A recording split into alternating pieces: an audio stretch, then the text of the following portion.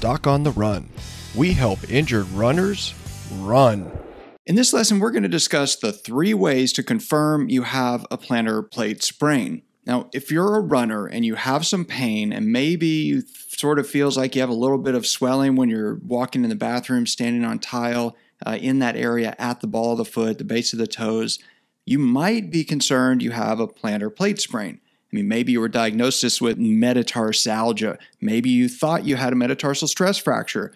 But maybe after listening to one of these talks I've been giving on plantar plate injuries, you started thinking that you might have a plantar plate sprain instead. Obviously, if you're treating the wrong condition, you are not likely to improve very quickly. If you want to maintain your running fitness and get back to running as quickly as possible, you have to have the correct diagnosis and start getting better.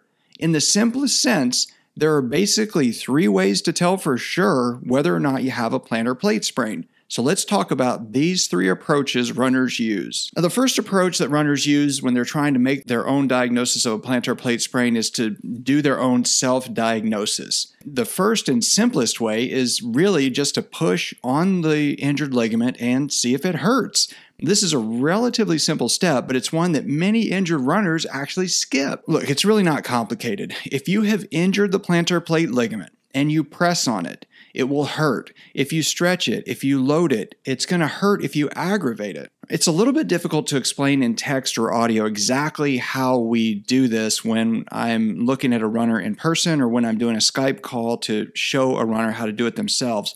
But that's part of what I put in the plantar plate sprain course for runners. I created a number of video lessons with 3D animations that show you exactly how to test the plantar plate ligament so you can tell whether or not you actually do have a plantar plate injury. So if you've been diagnosed with a plantar plate sprain by a doctor and you're confident in your doctor's diagnosis, you can obviously just skip this step.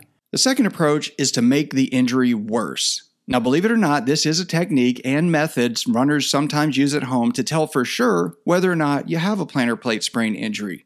Of course, this method is violating one of the cardinal rules of medicine. First, do no harm. So don't blame me if you deliberately try to make the injury worse and you screw up your foot in the process. So this is your official warning and disclaimer. Don't try this at home. Now, with that disclaimer, for educational and entertainment value only, I'll explain the method. The assumption is that you could have a plantar plate sprain that is so minor it doesn't even hurt when you push on it, when you load the ligament, or you stress the plantar plate ligament. If you can't tell whether or not it hurts, it's hard to truly make a diagnosis. So the idea is that you do some particular activity that you will know will flare it up and make it more angry. It will then be more tender. When the plantar plate ligament is injured and tender, it's very easy to tell that you have discomfort when you push on it or you stretch the plantar plate ligament. So if you do box jumps, you go run stairs, you do a bunch of lunges barefoot or otherwise engage in some activities that you know are going to hurt, it will likely flare up.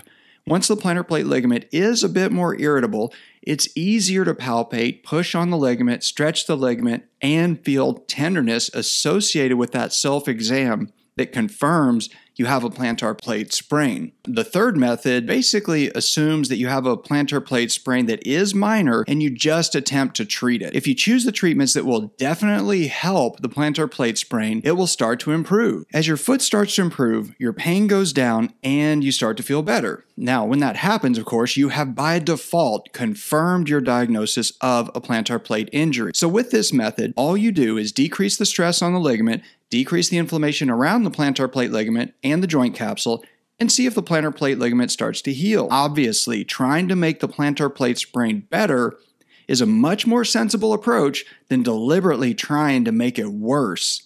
The plantar plate sprain course for runners shows you exactly how to decrease the stress to the plantar plate. The plantar plate sprain course also shows you how to decrease the inflammation that can damage the plantar plate ligament and prevent healing.